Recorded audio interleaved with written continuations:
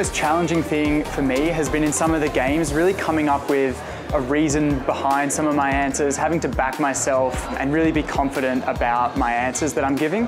And also Barry's bootcamp has been quite challenging as well.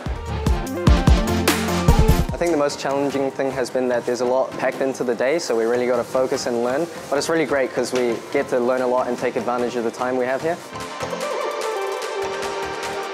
I think the biggest highlight of Launchpad so far for me has just been the people, including both IMC people I've talked to, my buddy, my trainers, and also just the friends I've made over the past 2 days.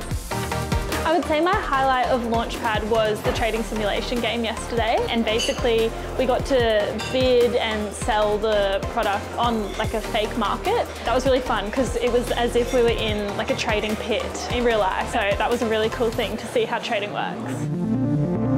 For the candidates who want to apply to Launchpad and are just thinking about it, I think just go for it. I think it's a great way to learn about IMC and what we do and the trading that we do, and it's an opportunity for you to find out more. I think the skills that would make candidates successful at Launchpad would be definitely a hunger to learn, but also just an eagerness to participate. We're looking for people who are willing to put themselves out there and not afraid to be wrong. I think personally that the only way to really learn something and be confident about it is to be wrong a few times. So we're looking for those kind of people.